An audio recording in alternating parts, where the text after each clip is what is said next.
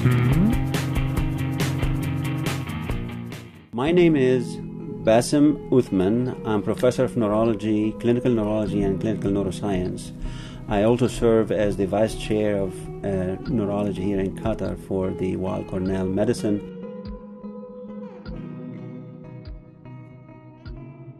We're all bound to have headaches sometime during our life. The first question that you have to ask yourself, are you hungry? Are you thirsty? Are you sleep deprived? There's so many things you can do in order to prevent headaches or just take care of an occurring headache right now. So guess what? We live in Doha and there's a lot of heat around and we get dehydrated and sometimes we just get too lazy to go ahead and drink. Maybe because we're so concerned we don't want to go to the bathroom, but guess what? You get dehydrated and you can have headaches. If you're hungry, hypoglycemia, low blood sugar can cause you to have some headaches. And headaches can happen to anybody, male, female, young, pediatrics, older people. Just a few things that you have to think about. Take care of yourself, your nutrition, your hydration, your sleep. And if there's any stressors, think about it. Stress can cause headaches too.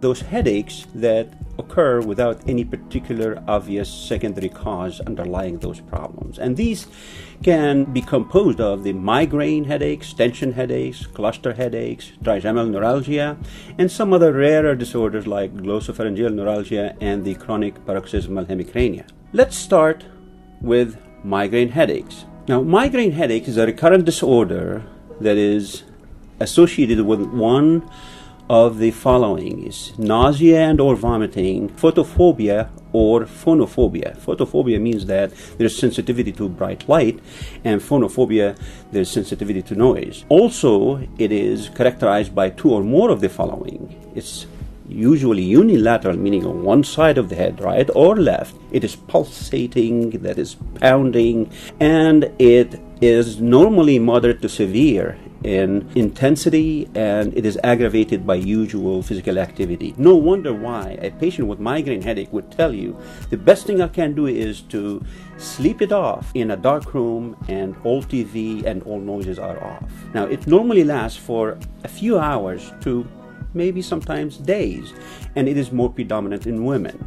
Now, you've heard about migraines with auras. Typically, migraines do present with auras. Auras usually develop over minutes, and the headache should usually develop within an hour from the onset of that aura. Sometimes patients may have an aura without even any pain in the head or headache, and that's called acephalgic migraine that normally happens in older people. Typically, the aura is visual, and what you would see is some jagged edges of the pictures that you're seeing, that you're looking at, and or some melting of whatever you're seeing, and or metamorphosia, where there's like a change in the shape of what you're seeing. And normally this would go away within minutes or so. Now, this is thought to be representing some cortical spreading depression in neurophysiological terms.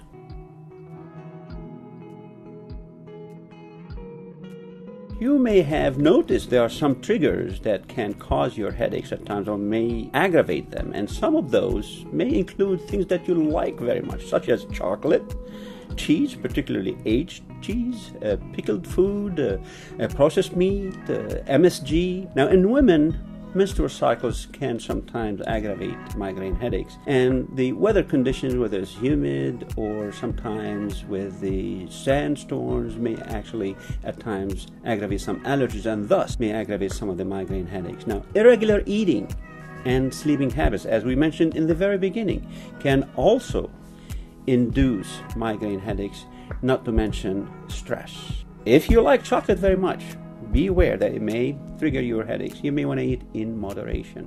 While migraine by itself, oral contraceptives by themselves, or smoking by itself may be a slight risk factor for cardiovascular disease or stroke, it is very important that you know that when you have more than one factor, that is, if you have two factors that can increase the chance significantly. If you have three factors, so in other words, if you are a migraineur and you smoke and you use oral contraceptive pills, then the chances are significantly increased for cardiovascular disease, even in younger people.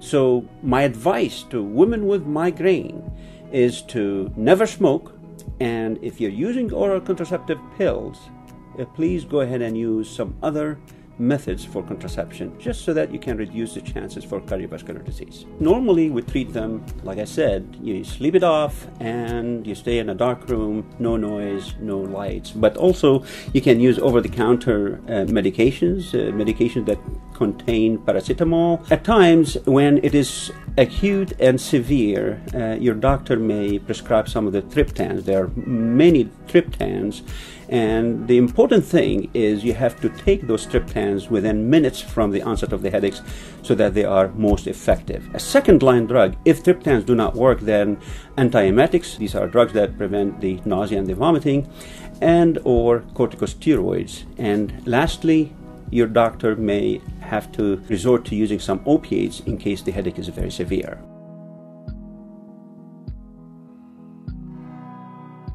Always do what you can when you can, and do not worry about anything you cannot do, and always take care of your health.